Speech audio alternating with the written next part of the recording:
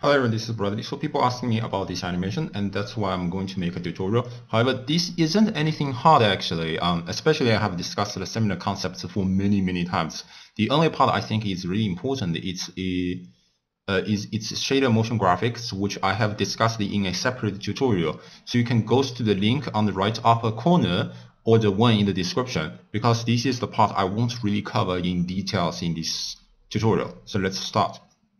So let's firstly do the modeling. The modeling will be rather very simple. I'm going to use the effect only the origin, and I'm going to just try to snap to one faces of the cube, and then I'm going to shift S selection to cursor.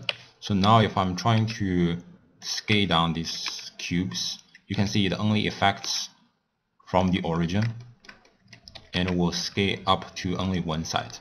The reason I'm doing this is because now I'm going to add a subdivision surfaces.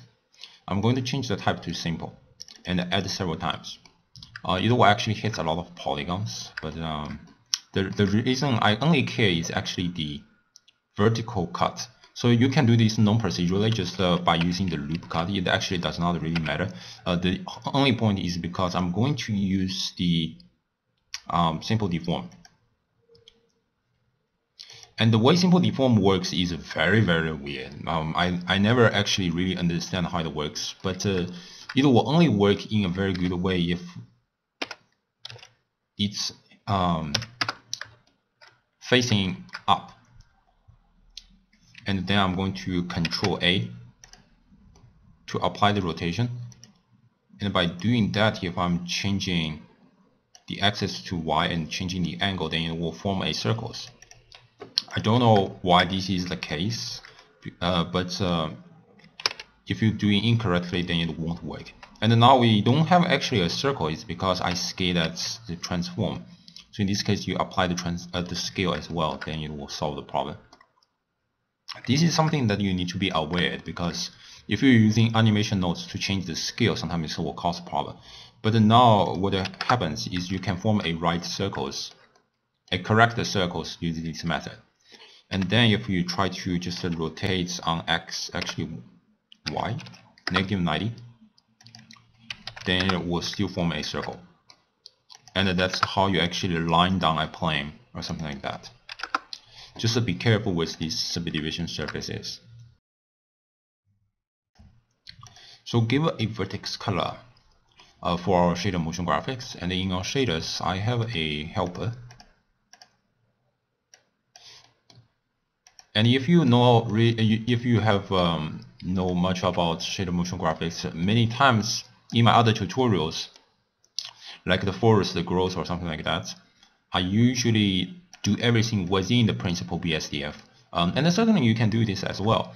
But this time I'm going to use the mix shader. So instead of using the mix RGB that usually I mix the color, this time I'm going to plug the color into factor of mix shader to switch between two completely different shaders. So this is also a way that you can work with that. And let's change the type to emission. And then we will see the effect later once we go to nodes. So in the animation node, I'm going to instance these objects. So let's hit a distributed matrices, object instance, object matrix output. Basically 3 nodes that I always use for instance object. So let's object into objects, matrices into matrices, copy the full object and deep copy. Basically, I always hit these 2 buttons so that their children will inherit all the vertex colors and the modifier if necessary. And this is basically it. And now they stand up because the transformation has been reset using these matrices. What we're going to do is to do the same thing but with nodes to offset these matrices and rotate for 90 degrees on Y. You can also on the positive 90, it does not really matter. I'm going to change the type into step so that if I increase the, so let's hide the original cube. So if I increase the count, it will just increase without affecting the interval of between the objects. Okay, so this is basically done. Next thing is basically just to get a control. So let's use object controller for. Hit this control. I'm not going to plug the control to here because this is not what we want. What we actually want to is to use this control. One part is to change the vertex color of our children. Another part is actually to change the simple transform of the children. So let's take a objects attributes output. This node allows us to go to the objects attributes, including this angle. So let's right click and copy data path. And then we need to set, input any values like the float or whatever. So here is actually you can put a float. Actually, it does not really matter. So let's hit this. Let's get a map range. We're going to evaluate both based on the location of each children. Let's change the type into matrices metrics. So let's input the fourth and the matrices into matrices, and the strength is a value that goes from 0 to 1. So if the origin of the objects is completely within our fourth, which means our controller at this moment, then it means it's 100% within the fourth, then the strength is 1. For the other children that is not in our fourth at all, then their strength is 0 because there is no any part within this fourth. So here we're going to, I think I'm going to use a 2pi. Let's see how it actually works. So if I plug that to the value, and you can see it's readily works. And here is there is some part which has this is also something interesting probably, but whatever. You can also manage that to negative pi.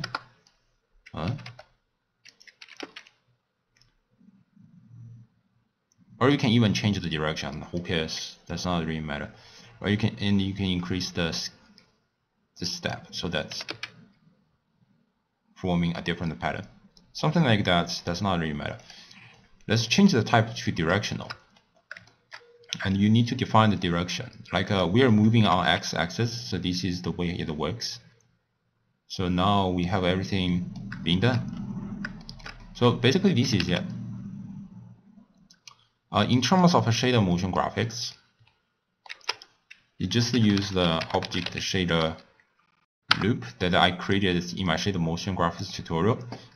Because these objects cannot go into an object socket, so what you need is just hit W and go to right to loop through objects and plug the object into the object. I've made a tutorial talking about the loop if you're not sure what does loop means, and there's iterator and parameter, but basically this is how it will work at this moment. And by using this, let's go to the shaders. Does it actually work in the way we want? And we need to plug the fourth, of course. So set the parameter and put the fourth into fourth. And this is shader motion graphics. But just be aware that the emission shader in eevee is fake, so it's actually not emitting light. It only shows some reflection. So this is something that you need to concern if you're really working at very serious motion graphics stuff. Then you probably need actual light. Fortunately speaking, that the object instancer is also possible for instancing light as well. Yeah, it can actually instance point lamp. So this is maybe something that you can also do as the time goes, but I'm not going to details for each of them. And I think the original animation is just a loop from nothing, and the end as nothing. So this is not very hard to understand about how to loop that, I suppose. So you just move your cameras after everything has been finished.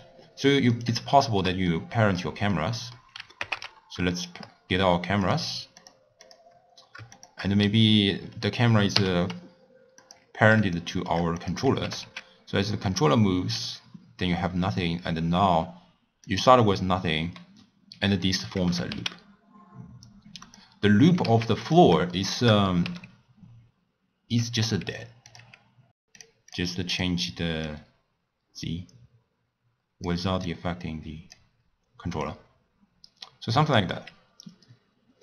So by just moving these controllers, you get everything done. So now you can loop. The looping of the floor is very straightforward. You either generate a seamless texture on the floor, on two sides of the floor, like duplicate one or duplicate the others, or you just who knows how you will actually do that. But I don't think this is some part that I need to go into details for that. And honestly speaking, for that particular animation, this is really all about it. Actually, this is not complicated at all. The only complicated part is probably this shader motion graphics. And this was originally basically a test that I didn't expect it to be very complicated, whatever stuff. But from a designing purposes, from a designing point of view, this is really poor made. So here's so the question is that possible to make it more complicated? It's possible that you just increase the Y division.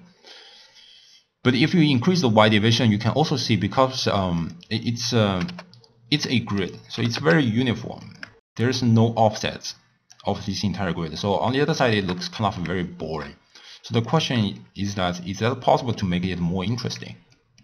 Then here where comes to be another concept that has been discussed in the past about replicator metrics. So what we're going to do here is, instead of put X division and Y division in the same distributed matrices, I'm going to put them into a separate distributed matrices. So put the original X matrices into the matrices, and the Y matrices will be a transformation. And I'm going to use the new lens to instance the object and put the matrices into matrices. So now we still get the same result, and you might question, okay, why am I doing these things using more nodes instead of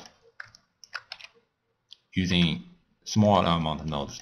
And here we're going to affect the Y matrices only without affecting the X matrices.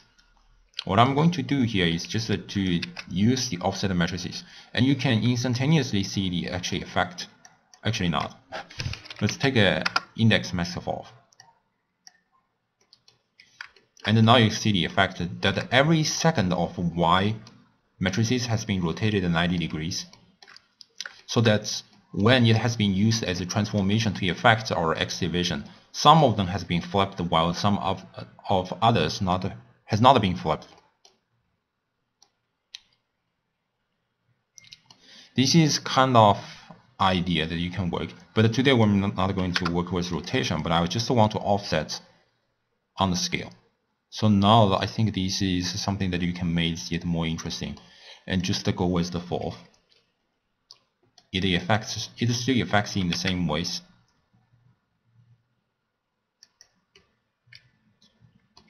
And I think by doing so, it makes it more interesting. So this is kind of a way to really improve these entire things once you get everything done very correctly. But this is kind of idea. Also, one thing to mention is this setup is not necessarily good because it only changed the shaders. Actually, the shader is very bad. What you can also do is actually to use the add shader instead of mix shader. So the issue of add shader, so what happens if you're using add shader is that you keep the both shader at the same time. I don't know actually how it does means, but you can try to deal with this by yourself. The issue, however, is that you don't have a choices to actually use the factor to control this addition. But what you can actually do is to use the mix shader and plug that into factor. So now if the fourth goes to, so this is how it actually works. And then once the emission is black, it means it does not emitting anything. Then it actually means our principal BSDF is actually working. And the reason you add a shader is sometimes maybe you have additional features within the principal BSDF like metallic or other things, who knows, reflection. So you keep all these properties along with the emission. So these are all some things that you can potentially think about while you're working with the entire setup. So you can see there is a reflection that still has been going. But if you try to change that everything is into the mix shader, then you basically only have emission left without any reflection. So these are kind of tiny details that to really consider while you're working with the emission shader. So something like that. And I think this is it. So I hope this is not very complicated anyway. So I hope you enjoyed this tutorial and I'll probably see you next time. Bye bye.